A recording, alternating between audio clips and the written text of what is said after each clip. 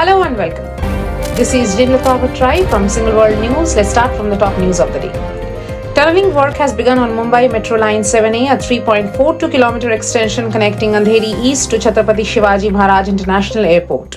The alignment includes a 2.49 kilometer underground twin tunnel section. The underground station will connect to CSMIS Terminal 2 and Metro Line 3.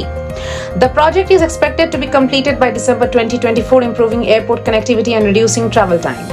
Manly Sea Eagles have offered a $5.6 million package to retain Haumol Olakau Otu until at least 2030, with a possible player swap involving Alex Twal of West Tigers. Olakau Otu's 5-year extension averages around $8 lakh per year.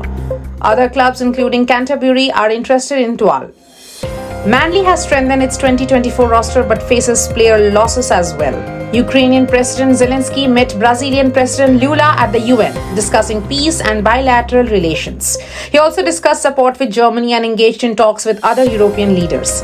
Zelensky criticized Russia's invasion at the UN Security Council, emphasizing the UN Charter violations and the need for reforms. The US State Department approved a $313.4 million sale of drone munitions to Canada, enhancing Canada's surveillance capabilities in its Arctic territories. The package includes missiles, bombs, and radar systems for integration into MQ-9B drones by General Atomics. Indian-American entrepreneur and Republican presidential hopeful Vivek Ramaswamy plans to unveil a strategy for the US to declare independence from China.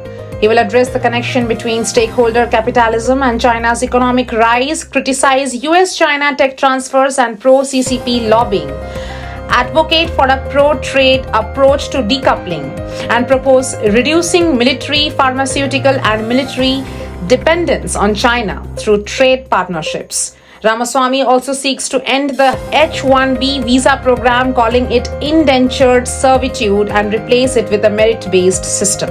The government is selling a 5% stake in SJVN through an OFS at Rs 69 per share, aiming to raise around Rs 1,334 crore, reducing its stake to 55%.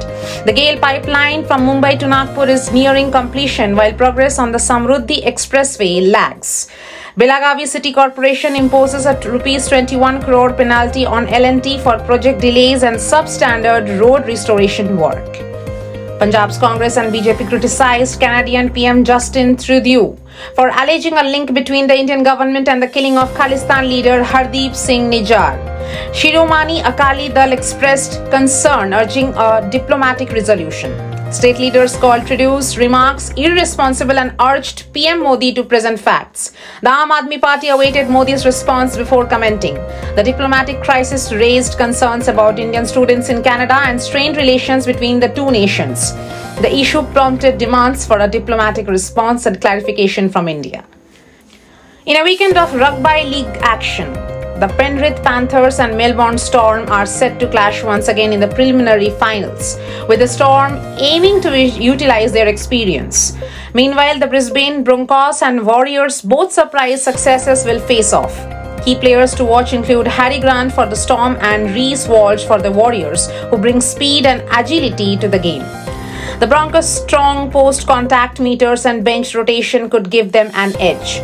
The weekend promises intense matchups with potential twists and turns. Manipal Hospitals has acquired an 84% stake in Ambri Hospitals for Rs 2,400 crore, becoming the largest hospital chain in eastern India.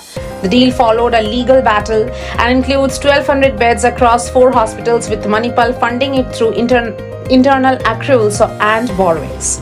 Imami Group will retain a 15% stake and the West Bengal government will have a 1% stake. The acquisition aligns with Manipal's goal to expand healthcare services in underserved Eastern India and will bring its total bed count in Eastern India to 3,000. This acquisition adds to Manipal's growing presence in the healthcare sector. In Guadalajara, American Sofia Kenin and Caroline Dolihai scored upsets, with Kenin defeating Jelena Ostapenko and Dolihai beating Ekaterina Alexandrova. 3 other Americans lost their matches.